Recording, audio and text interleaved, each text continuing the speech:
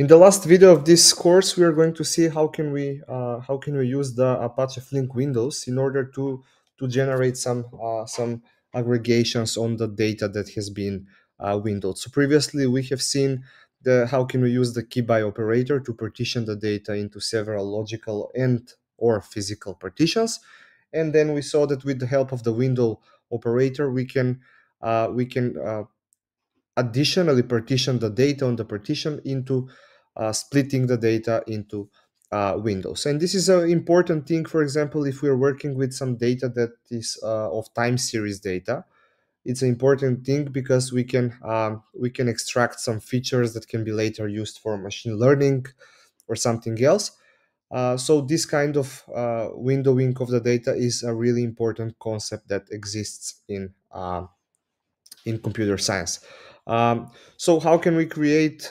We have previously seen that we can create a window on a kid stream, or if we want to do windowing on a non-kid stream, we can use the operator window all.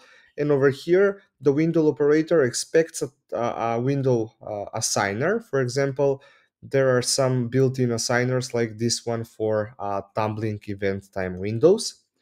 We have to specify the length of the window. Because this is a tumbling window, we have only one argument. But if this was a sliding event window, then we should also declare the size of the slide. So, for example, slide of 1000 milliseconds and size of 2000 milliseconds. A really important thing when working with Windows is to make sure that all of the data in the data stream has a timestamp assigned. So we at the moment actually just in the sensor data over here, we have the timestamp as a field variable, as an instance variable of the class, but we need to extract that field from our class, and we can easily extract it with a get method in order to add that timestamp to the data stream itself. So for that purpose, over here in the first steps of our code, after the map operator over here, in this step I have a data stream of sensor data, and now I will call the assign timestamp and watermarks operator over here. This operator expects a watermark strategy, so new watermark strategy with anonymous class. And over here, this create watermark generator method should generate a watermark, should return a watermark generator. So let's try and do that. Yep, here it is. Assign timestamps. Let's see what else can we actually overwrite over here. Yeah, we also need the create timestamp assigner to extract the method.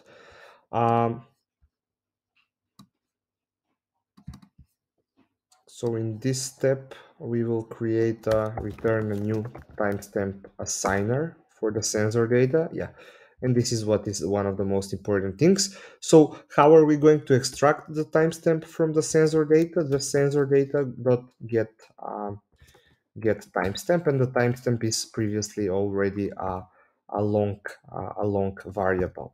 Over here on each event, this is the watermark generator, and this is something.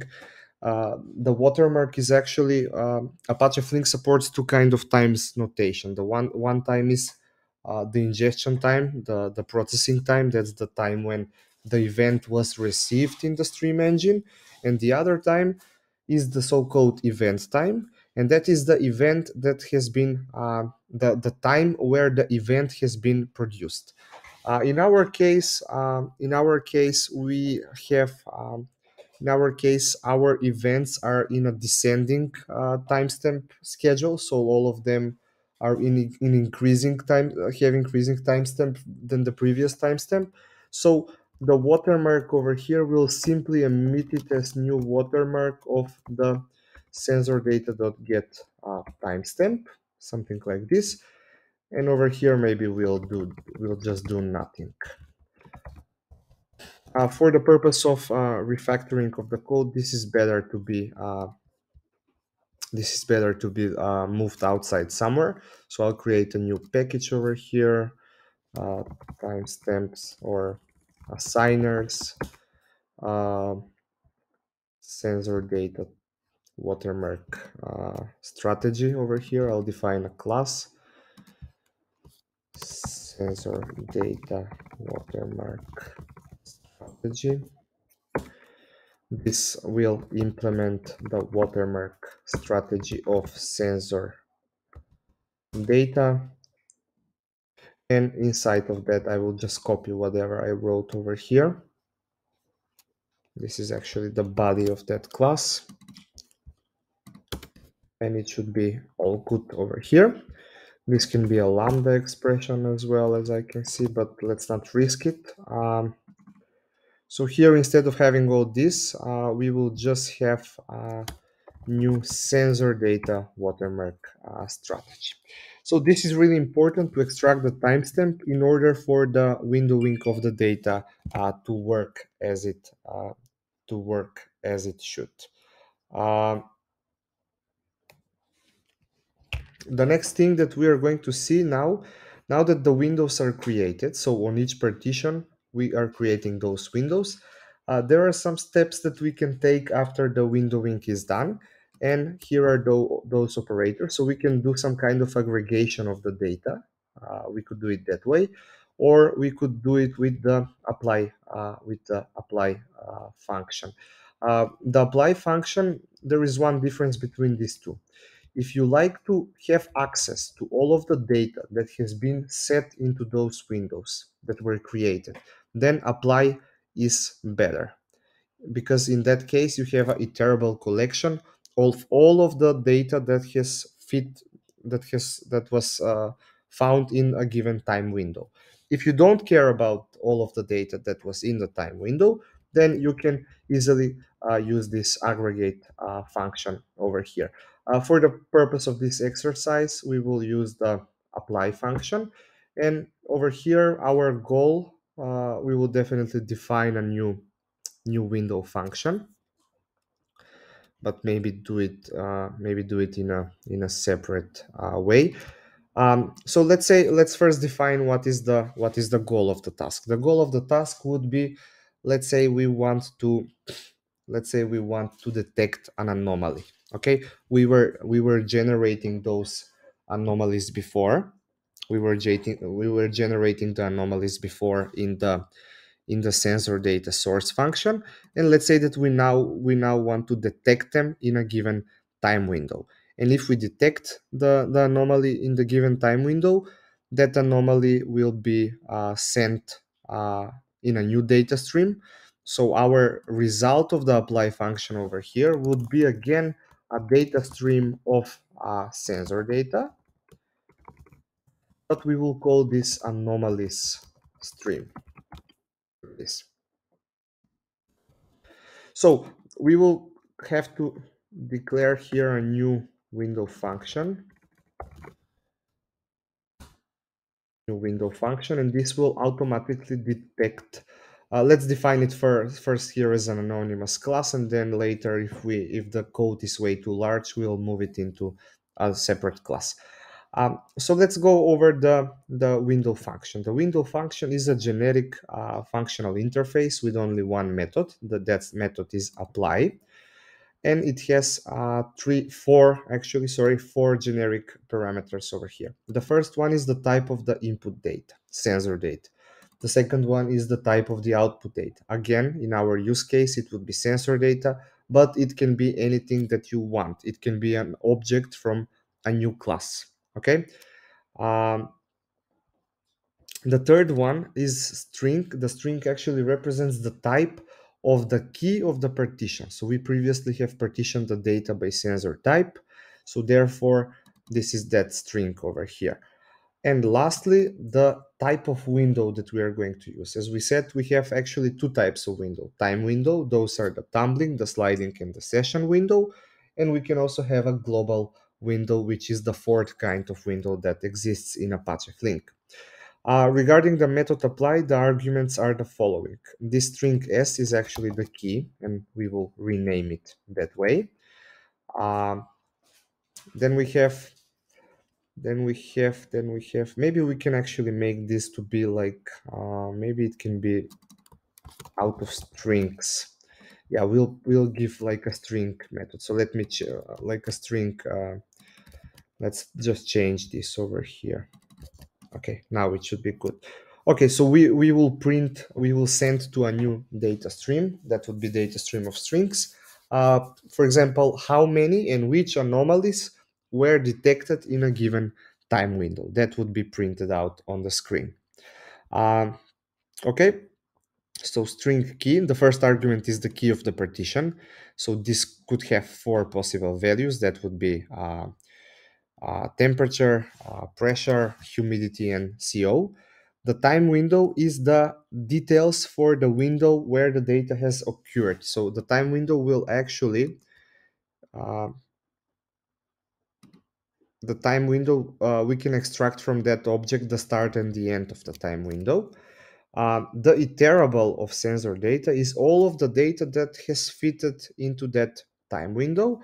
And we are already familiar with the concept of collectors from the flat map operator. This is where we are going to send the results from this apply function. So how are we going to determine the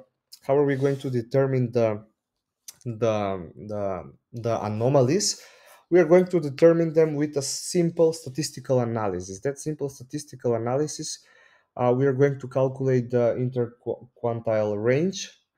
We are going to calculate the quantiles, and after that we can easily detect if a given value is anomaly. So for that purpose, I'm going to include another dependency in our project, and I'll add it in the POM XML over here. This dependency will help us to calculate the quantiles, the first and the third quantile, and that would be actually there is a newer version. Let's import that one.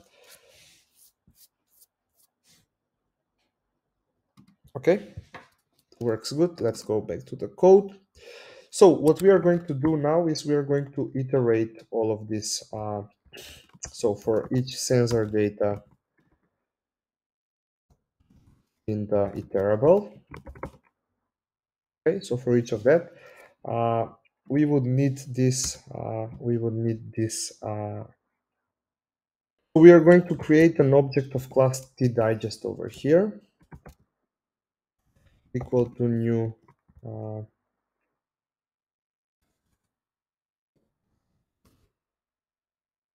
tweet digest, yeah, or AAL tweet digest. Let's use that. Okay, so we're going to use this one in order to calculate the first and the third quantiles. So what we're going to do over here now is we are going to add all of those elements in the digest, but add their numeric values. So element dot get value. Okay, and after that, we can easily calculate Q1 as the digest get quantile. So 0.25, that would be the first one. And the Q3, we can get it as digest dot quantile 0.75. So the interquartile range will be calculated as Q3 minus Q1. And now we will have to iterate through the data samples again. So let's create a list of sensor data. This would all be the anomalies, equal to new array list.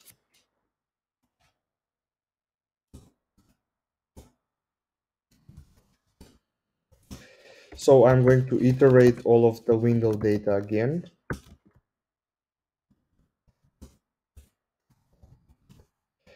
And we are going to check now if the data value, so long value equals to el dot get value. It's double.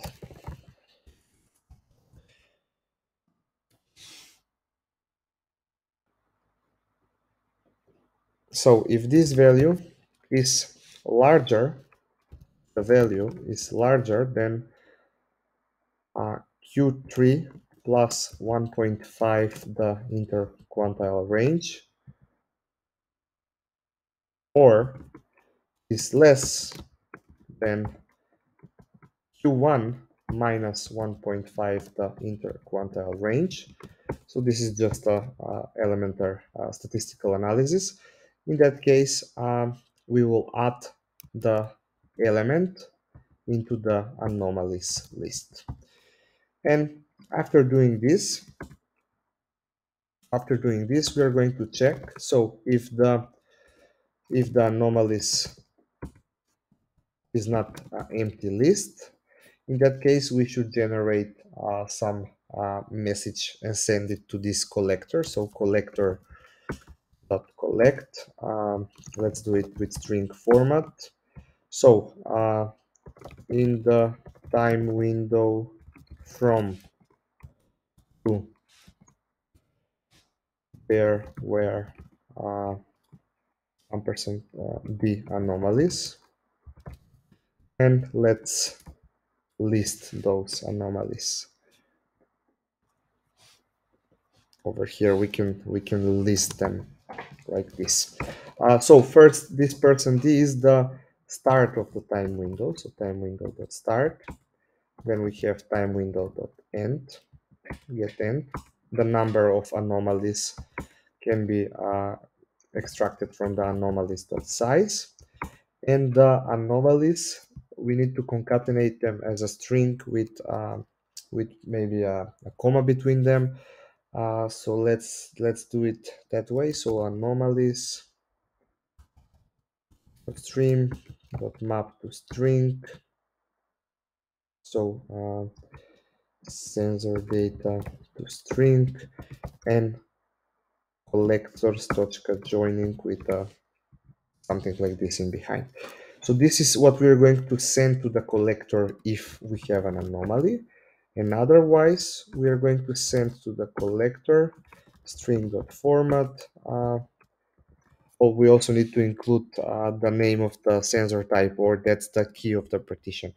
In the time window that there were 0 anomalies from sensor type that type, so that would be here now. The key would be printed over here. Here we are going to, if there are no anomalies, there were no anomalies for sensor type that type in the time window from then till then. So first the key, then the time window get start, and then the time window get end. Okay. Yep, this is actually what we want to achieve in this situation. So now after this is done, we will print the anomalies stream. So we'll just call the print operator on it.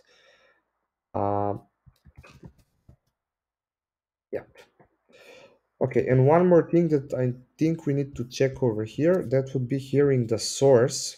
I think what we need to do over here when we generate the, when we send the timestamp, if you remind, let's run this quickly.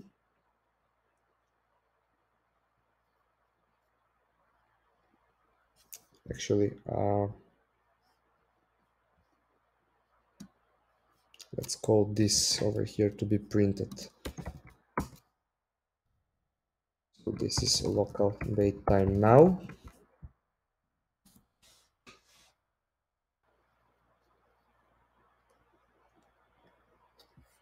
I think this needs more zeros over here, if I'm not mistaken. Epoch converter. Yep, it needs more. I think definitely needs more zeros.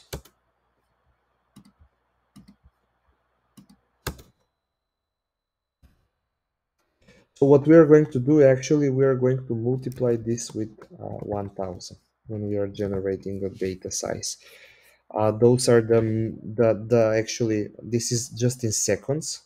epoch seconds. We need it in epoch milliseconds. Let's see if it has epoch no, just epoch seconds. So yeah, we are going to multiply that whole with yep. So for example, here it is.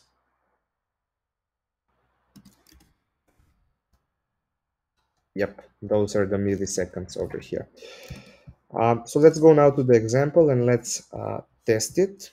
But also besides testing, let's make sure that we really have anomalies. So let's go into this first example data, actually this one.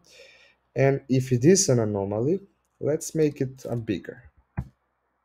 So for sure it will match in the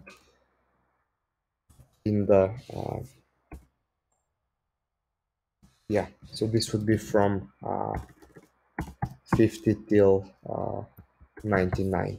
Let's make sure that it really that anomaly gets caught. So this will also still be printed and we will know when an anomaly is generated, and then we can also catch it with this windowing and applying. So let's go to the first example class and let's run it.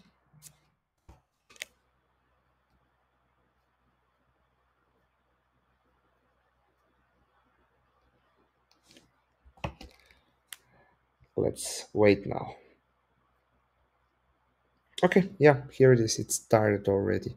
Um, so in the time window from there to there, there was one anomaly from sensor type temp, and the value is 120. Here it is. So it got caught. For the humidity, it declared something with 48 over here. There were no. For the pressure, for okay, one anomaly, 23 for temperature. Yeah, so this is actually possible to happen if we don't have a lot of data in that given time window. So if we just have that one over there, it could be declared as anomaly. But for example, over here, this is a good example. So we have the value of the pressure. Actually, no, that's 102. That's fine. Carbon monoxide temperature.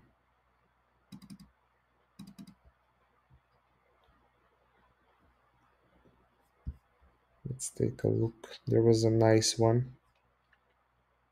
This is okay, so the temperature is 120. So we could definitely work a bit on the maths over here. 32, 33 for the humidity, this looks okay. Pressure, temperature, 28.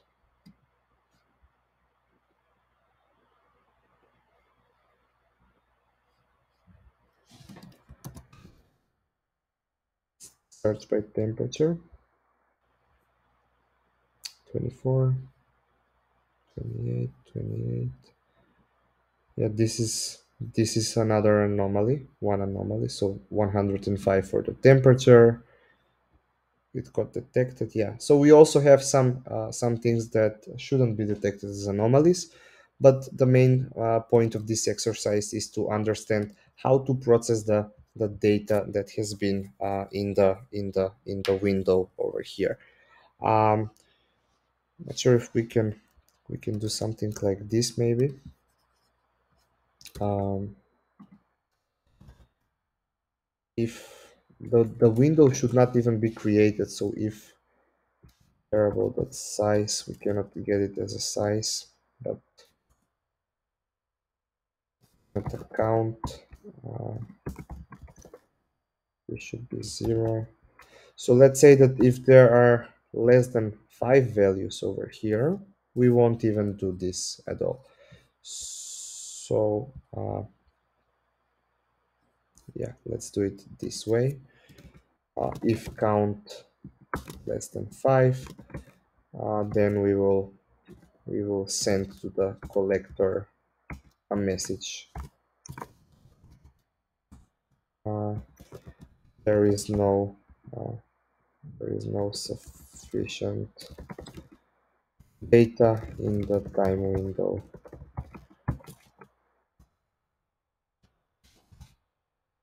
to check for anomalies.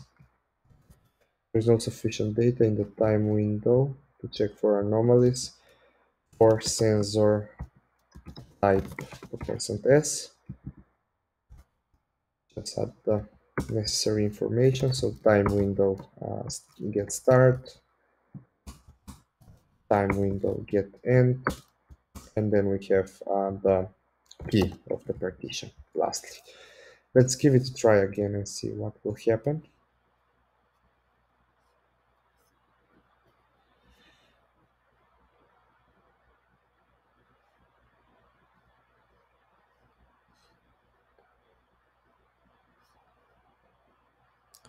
There is no sufficient data. 43 for the humidity over here. That shouldn't be a pressure, temperature. Anomaly was generated somewhere around here. So let's see if this gets caught. Humidity.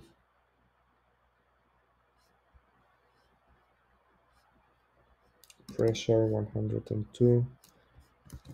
Anomaly.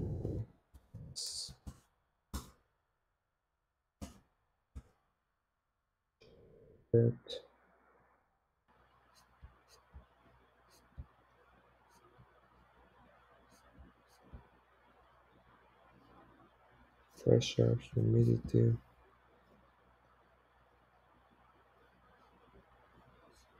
Yep, so it works for some instances, for some of them, of course, we will get some false positive. That is completely normal when a process like anomaly detection is being executed. So just to summarize, the most important stuff from an apply function, from a Windows function that is used in the apply operator. We have access to the key, we have access to the start and the end of the time window, we have access to all of the data that was found in that time window, and also we have access to a collector of a given type that we are going to determine, and that type will be used as the type of the resulting data stream. Thank you for your attention in this course. Feel free to contact me on my email if you have any questions.